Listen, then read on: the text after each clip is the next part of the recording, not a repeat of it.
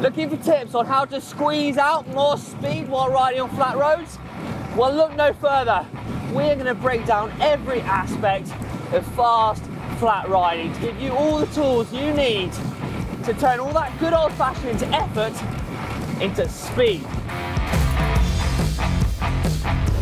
Right, first things first, we cyclists need to understand what we're working against and what we're working with when it comes to fast riding on flat roads. Because there's loads of external forces that come into play, like wind resistance, rolling resistance, friction and inertia. But it is worth mentioning, we can't totally eliminate all these aspects. But what we can do is minimise the negative consequences. So, what's the biggest thing we can do to get some free speed?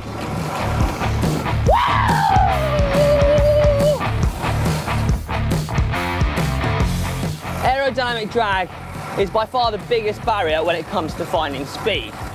It makes up around 90% of the resistance that we feel. So how can we minimise that? First off, look in our position. We can bend our arms, make us that little bit longer, lower our heads, even move our hands down to the drops. These subtle changes can make up to 33 watts saving going 30 kilometers per hour. But you have to be able to put the power out through the pedals. There's no point being super aerodynamic, but not being comfortable or not being able to put the power out. So there's that balance. But definitely, aerodynamics is absolutely key.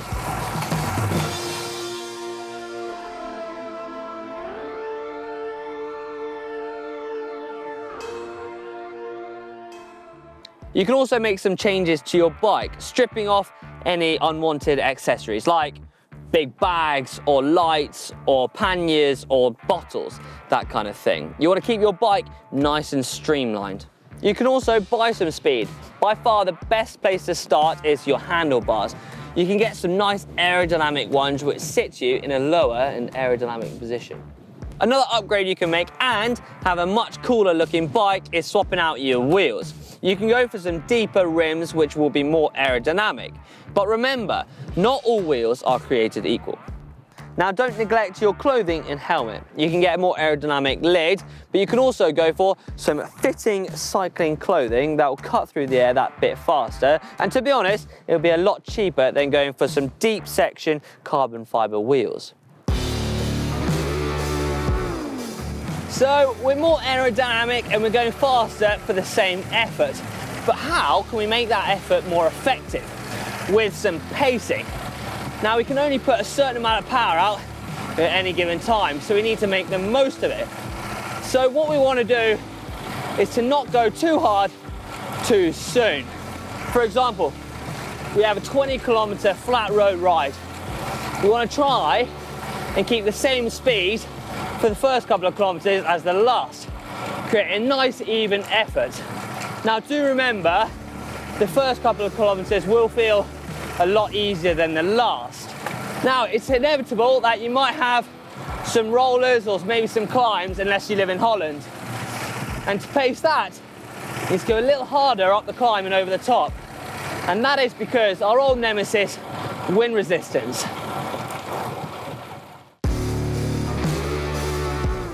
Another force we as cyclists need to overcome is rolling resistance. Rolling resistance being the friction between your tyres and the road surface. The smoother road surface, well, the faster you will go. If you're riding on smooth surfaces like the ones we're riding on today, then a harder tyre pressure is optimal. But in the real world, well, roads aren't as smooth as this one. So you might want to adapt your tyre pressure, go for a bit softer. Harder tyre pressure on rough surfaces will send vibrations through your bike and through your body, and it means you've got to put more power out to overcome it. And actually, you need more power to overcome than if your tyre was deforming. So basically, in simple terms, it all depends on what surface you're riding on, depends on what tyre pressure you need. So, if you're a 75-kilogram rider, for example, and you're riding 25mm tyres, then we would suggest you go for around 70 to 100 psi. You can also buy some things to reduce the friction. For example, you can get some new tyres. I've got the GP 5000s that are among the fastest out there, but you could also go for some latex inner tubes, and that will also minimise your friction. So we're more aero and we're more efficient, but now we need to focus on our engine. After all, if we can't put out the power, then we're not going to go very fast. Now there's loads of different ways to train, but we suggest you look at two areas.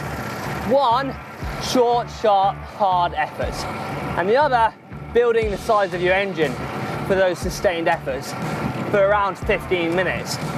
Start off with some turbotastic training.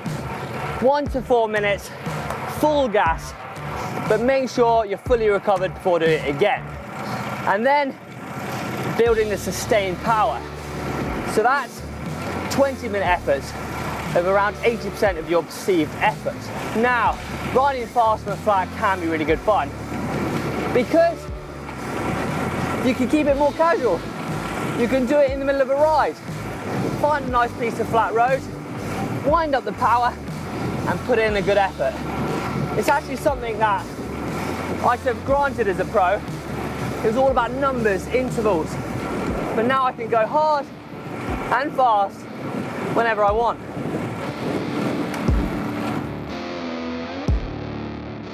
Next up, specialization. By far the best thing to do if you want to be good at that one thing is to train doing that exact thing. For example, if you want to be good on the climbs, then train on the climbs. And the same works for if you want to go fast on the flat. Climbing will make you good and strong, but you're pedaling in an aerodynamic position. So that's the first difference. The second is how you put the power out through the pedals when you're climbing is different to when the bike is going at speed. And now that's all to do with inertia. I hope you enjoyed this video, but after all, practice makes perfect, so go out and spend some more time on it, because then you'll be able to squeeze more speed out of yourself. If there's anything that we have missed, then do let us know in the comment section below. If you enjoyed this video, then give it a big thumbs up. For more how-tos, click on the bike.